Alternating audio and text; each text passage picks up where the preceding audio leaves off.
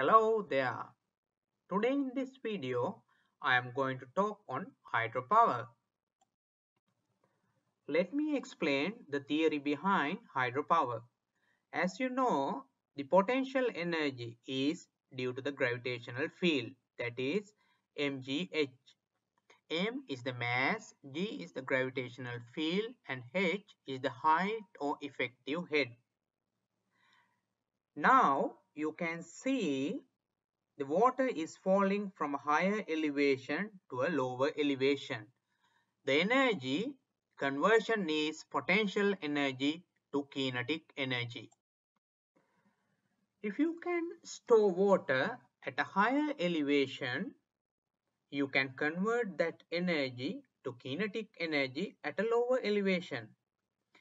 And then you can utilize the kinetic energy on a machine. Therefore, if you can store a large amount of water like this or a huge mass of water at a higher elevation, your purpose is served. In other words, it is a huge renewable energy source. Alright, so hydropower or hydroelectric or Hydel power converts energy from flowing water into useful electricity. Hydropower is a renewable and clean source of energy.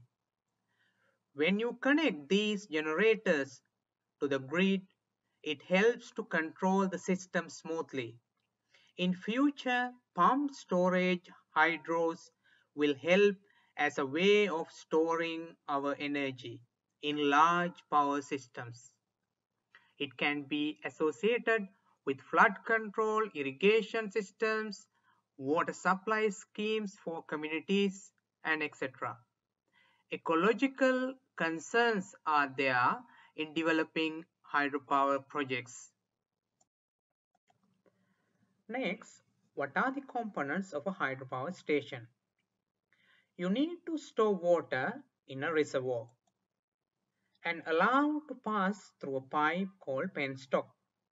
At the end, water will gain a huge amount of kinetic energy and the water jet will drive the turbine. There are few types of water turbines or hydro turbines like Pelton wheels, Francis turbines and Kaplan turbines.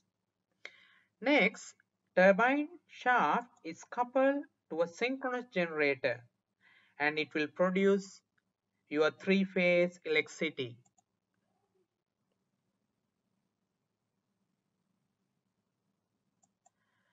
These actual hydropower plants will give you a nice picture, a nice idea if you need to store a large amount of energy, or in other words, a huge amount of water. Your large reservoir plus the large catchment area will do the job. Once water goes through the turbine, it comes to the tail race. Here you can see a dam, a large reservoir with a huge catchment area.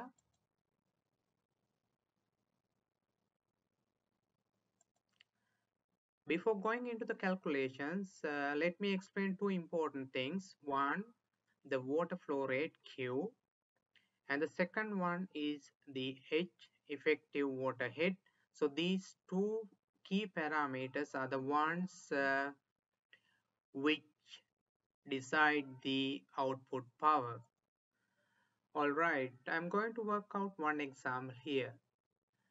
A hydropower plant is operating at an efficiency of 89.9. The water flow rate is 2 cubic meters per second and the effective water head is 900 meters. So you are given the other required values, and part A, calculate the power output of the Hydel plant. Part B, suggest a turbine type for this power plant. And the last one, at a plant factor of 50%, calculate the annual energy production. So if I recap the values quickly, Q is 2 cubic meters per second and H is 900 meters. So if you want to calculate the power, this is the equation you need. G rho, the efficiency, Q, H. So all the values are given here and you will end up with 15.88 megawatts. So that is your power output. Part B suggests a turbine type for this power plant. So it is a high head 900 meters and a low flow rate of 2 cubic meters per second. So your selection would be a Pelton wheel type turbine. So how you find these parameters? You can go to one of the websites. There are different websites available. You can find a turbine application chart. You can see on the x-axis, that's flow rate, cubic meters per second, and the y-axis, the head. So you can locate these two parameters, and in our case it would be a Pelton turbine.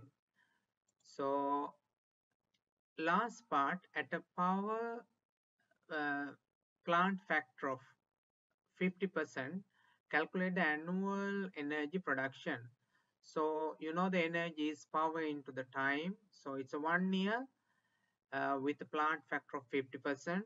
You can multiply by 0.5 and you have already have the power value, and the time is that is the well-known 8760 hour figure. And normally we calculate with kilowatt hours, but you can put the final answer if you want like gigawatt hours.